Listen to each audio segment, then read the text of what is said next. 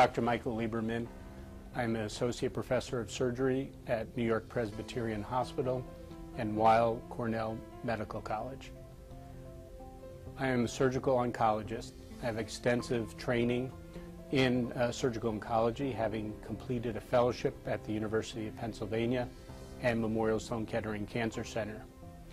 I predominantly practice surgery with respect to gastrointestinal malignancies and malignant melanoma. I am presently Director of Surgery at the J. Monahan Center of Gastrointestinal Health and Director of Surgical Oncology at Weill Cornell. My particular interests in gastrointestinal cancer include pancreatic cancer, gastric cancer, and colorectal cancer. What I'm most proud about in terms of my practice here at Weill Cornell is the multidisciplinary center that I participate with at the J. Monahan Center. This is a comprehensive cancer center that deals with patients with gastrointestinal malignancies and includes myself as a surgeon, as well as other medical practitioners, gastroenterologists, medical oncologists, radiation oncologists, and the host supportive fields of radiology, pathology that are required for the treatment of patients with gastrointestinal cancers. The thing that we're most pleased about is the ability to provide seamless, comprehensive, and compassionate care of patients. You'll hear many other medical doctors talk about what they do best. They talk about laparoscopic surgery, they'll talk about more radical types of surgery, but I think the key emphasis for us here at Cornell is the ability to provide seamless care, compassionate care, and provide all of the necessary treatments that are required for you to get well and to support you both physically and mentally while you get well. The areas of surgery that I specialize in, for instance pancreatic surgery, some of which can be done with minimally invasive techniques. I use laparoscopic techniques for the excision of cystic neoplasms of the pancreas, for small solid neoplasms in the tail and body of the pancreas, but I am very experienced in a very complex procedure called the pancreaticoduodenectomy or Whipple procedure for pancreatic cancers that are in the head of the pancreas. This is a rare operation that's done only by a few surgeons throughout the country and should only be done at experienced centers such as ours.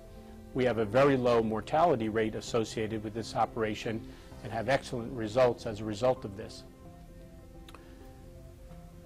The other operations that I perform, or diseases that I take care of, are patients with gastric cancer. Here, some patients require conventional surgery, which require removal of the tumor in the stomach as well as surrounding lymph nodes to enhance outcomes and to better stage patients with this disease. However, we are also able to perform laparoscopic procedures, for instance, for patients with gastrointestinal stromal tumors of the stomach, where sometimes we will work together with a gastroenterologist and perform endoscopic and laparoscopic techniques to remove a tumor, such as these gastrointestinal stromal tumors or premalignant tumors in the stomach. We are presently also investigating the use of laparoscopic techniques in removing patients with adenocarcinoma of the stomach or more conventional gastric cancers of the stomach. These results are pending, but we are on the forefront of looking at these particular techniques.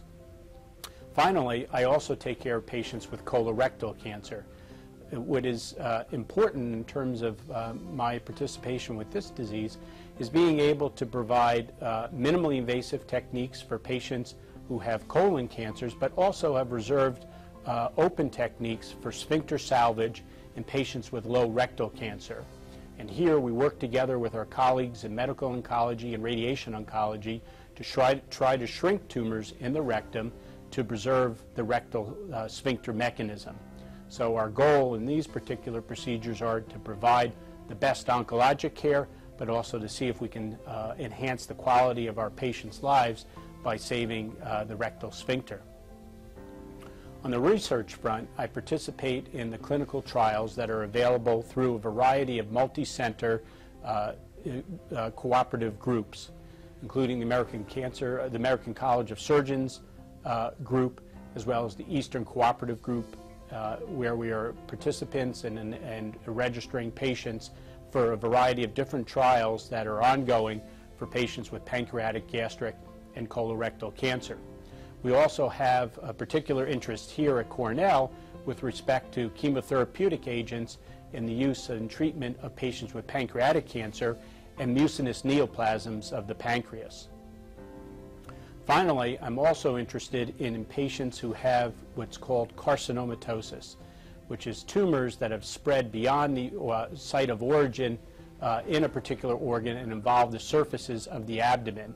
In these patients, we have been able to offer them surgical debulking and the use of hyperthermic chemotherapy in the operating room through a continuous infusion that may have a role in prolonging patients' survival and quality of life.